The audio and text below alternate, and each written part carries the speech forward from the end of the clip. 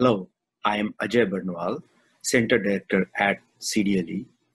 CDLe is Center for Deep Learning for Electronic Manufacturing. It was founded 2 years ago by a partnership of Newflare, Micronic, D2S. Today, I'm going to talk about a deep learning-based toolset for mask analysis that uses a digital twin. We built 3 tools in the deep learning toolset for SEM analysis. The first one is automatically filter good quality SEM image alignment for CAD to SEM, and defect classification for VSP mask writer. However, deep learning requires huge amount of data.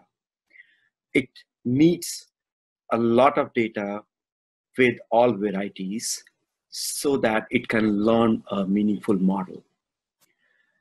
We built SEM-based toolset. That means the huge amount of data has to be SEM images. Mask Shop does incredible job to not create any error in printing.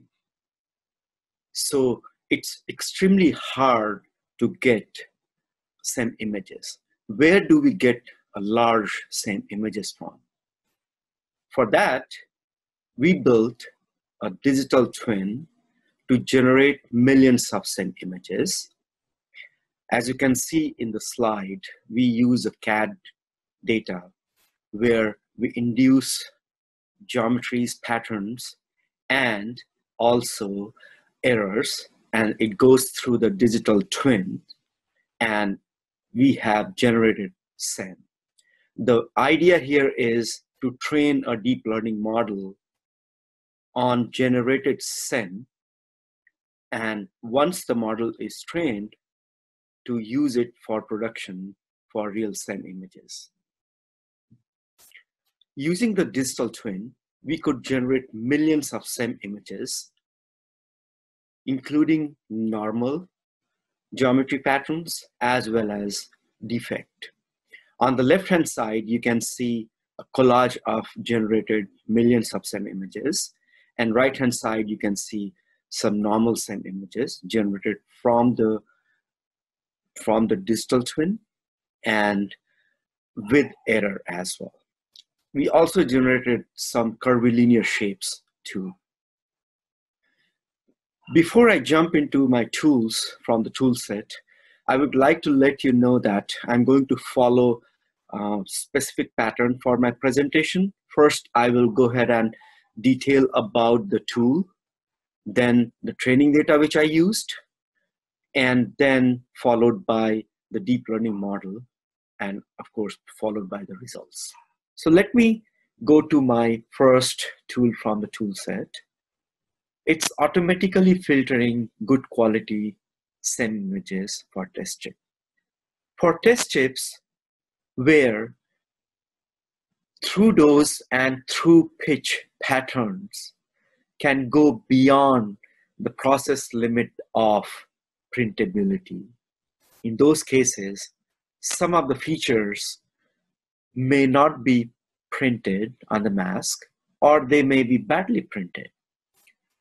SEM images with this kind of feature must be discarded for applications like CD extraction. This tool does exactly what is desired for the test chip. We built a tool for automatically filtering only good SEM images for the test chip, and we wanted to do it fast. The rule-based methods, they do not do pretty good job on SEM images because of the varying lighting conditions, contrast, line edge roughness, and also if you do it manually, it's going to take a long time, hours of time.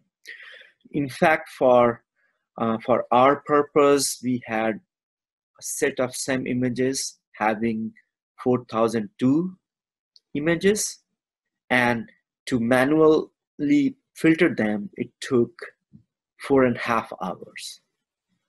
Actually, that was also required for the test data, which you'll see here.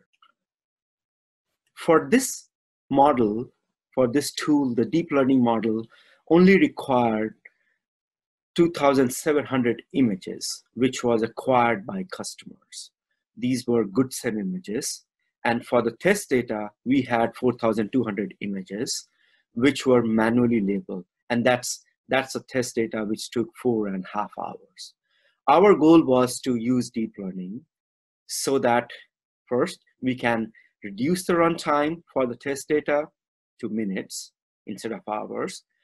Also, to get an accuracy no less than 90% with a low false negative rate. That means a good SEM image should not be rejected. The deep learning model which we used is called deep autoencoder, followed by an anomaly detection network. As you can see here, there are two networks, one encoder and a decoder, part of the autoencoder. These are two neural networks. It takes a good SEM image and create an embedding, and after the decoder, we get the constructed SEM image. A reconstruction error is taken. For good SEM images, reconstruction error will be low, and for bad SEM images, the reconstruction errors will be high. Using the embedding and the reconstruction error, it was further fed to an anomaly detection network, which outputs a probability that a particular image, SEM image, is good or bad. Using that probability, we could filter out the SEM images automatically. That too with 94.5% accuracy and a very low false negative. And on our workstations, it took only minutes, which has one average GPU instead of 4.5 hours. This was pretty incredible. Now I will move to my second tool from the tool set, which is CAD to SEM image alignment. Applications which require CAD and SEM, they need the features to be aligned on CAD and SEM images. And as you can see on the left-hand side, I have an example of a CAD and SEM. They are overlapped together. And the reason you see some solid and overlap and some blurry means there are misalignment. Once the CAD is aligned to SEM by shift, rotation, and zoom in or zoom out, in some case, you see on the right-hand side a completely aligned CAD and SEM image. And you see 3D looking solid impression. There is no blurriness. This is what we want. Now, existing methods to do image alignment, they fail to do a pretty good job, especially in cross-domain images such as CAD and SEM. And that's why we built a deep learning-based tool. For the training data, remember the previous tool, the automatic filtering, it did not require a lot of training data. After all, not all the deep learning requires huge amount of training data. There are some exceptions. However, for this case, it was required to have at least 700,000 SEM images. And where else could we get it from? We cannot get from the mask shops. So we did generate them using the digital twin. 700,000 images for training data and 70,000 for test data. And we manually aligned images for testing purpose. The deep learning model for this uses convolution network and a registration network. It takes a misaligned CAD and SEM pair and aligned CAD and SEM pair. It goes to the network. Network learns the spatial transformation in the form of shift, rotation, and zoom.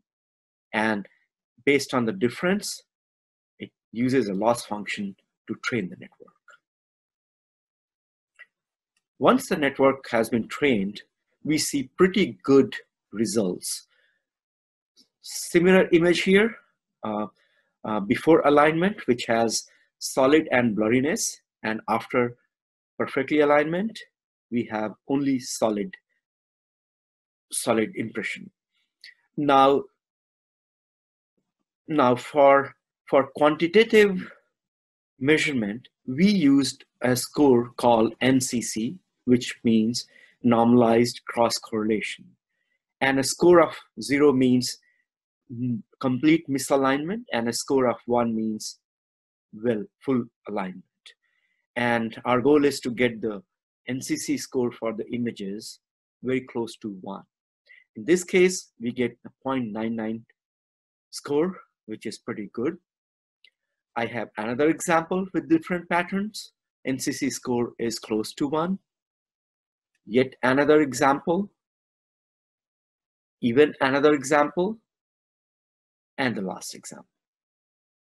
This was also very interesting and promising. And in fact, this tool was used to enhance our digital twin. Now with this, I will go to my third and last tool in the tool set, which is a VSP mask writer defect classifier. VSP mask writer is very reliable machine which runs 24/7. Occasionally, there may be some malfunctioning, and for the mask shop, it is important to identify those errors, debug it, fix it, and put the machine operational. For this purpose, there are human experts who use SEM images to identify if there is a problem with the mask. We created a deep learning based tool which can help expert to identify the defects. Oops, sorry. Another thing I would like to mention here is that we use the first two deep learning tools to build this one. We use the filtering and the image alignment for the third one. It's kind of building deep learning tool stack, one on top of other. Before going to give more detail about the VSP Writer tool, I would like to explain the architecture of the VSP Writer system. There are principally three components, as you can see from the picture. The top has an electron gun, which emits electron beams. Then the first upper portion has a shaping aperture and shaping deflector. The shaping deflector, the upper part, it is responsible to create shots for rectangular and triangular shapes and also determine the size of it. And the lower portion, which has another shaping aperture and deflectors, sub and main, responsibility is to be able to print the shot on the reticle or the mask based on the desired position. If there are some problem with the electron gun, it can end to a dose error. Problem with electron gun can have intensity variation of the dose. And in this case, on the right-hand side, as you can see, because of the decreased dose intensity, the geometries are shrinking. Another type of error could be shape error, which happens because of the shaping deflectors. If there is some problem with the shaping deflector, the shots, the geometries of the shots, the rectangular and triangular, can get distorted. In fact, you see distortion on the edges of the shape. The third type of error is the position error, which could be caused by subdeflector. And if there is a problem there, then the geometries, the shots will not be printed at the desired location. there could be a error, deviation. It's called position error. Now, all three type of error, dose, shape, and position, it needs to be identified and debugged and fixed. We build a tool set to do that.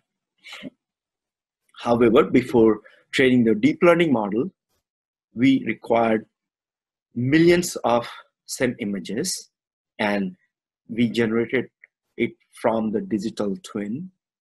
We use all three types of error to the training data and normal. And for the test, we induced certain errors and then printed it with the machine and manually labeled. The model which we use is a typical classifier model, which is convolution network based. We tried VGG network, ResNet, and settled down on a custom ResNet. Custom ResNet had custom convolution layers having skip connections across layers. The model takes a reference SEM image and a defect SEM image and outputs a probability that this error belongs to one of these three types of error. We saw very positive and promising results, and I'm going to show some of the examples from the results. In this case, on the left, you see a position error, a reference and defect SEM image for the position error. And on the right-hand side, you see the probability spit out from the network, which is 99%. In the middle is the interesting thing. It is a heat map of what does the deep learning network see. It does see a red and high intensity color map for the region spot where the error is. So the network is not only giving a high probability for the position, but it's also focusing on the spot where the error is. This gives a very good confidence on the network. Another example for the shape error, we have a high probability for shape, and the network focuses on the spot where the error is. In this example, network gives almost equal probability to dose and shape error, and also focuses on the right spot where the network sees the error. However, as the network is confused, it turns out that this kind of error is even hard to discern by human expert. There are other information needed to make good diagnosis on these errors. So with this, I would like to conclude my presentation by saying that deep learning is extremely powerful for the SEM analysis. The three tools for the first as filtering, good SEM image, the CAD to SEM alignment, and the defect classifier. It shows extremely well results, and it was only possible because we could generate millions of data, not just in number, but covering different types of the printing, whether errors or a bad SEM image. It was all possible because of the digital twin. And also the digital twin used deep learning, another type of deep learning to make it. So deep learning, along with the digital twin, is extremely powerful for SEM analysis. Thank you for listening.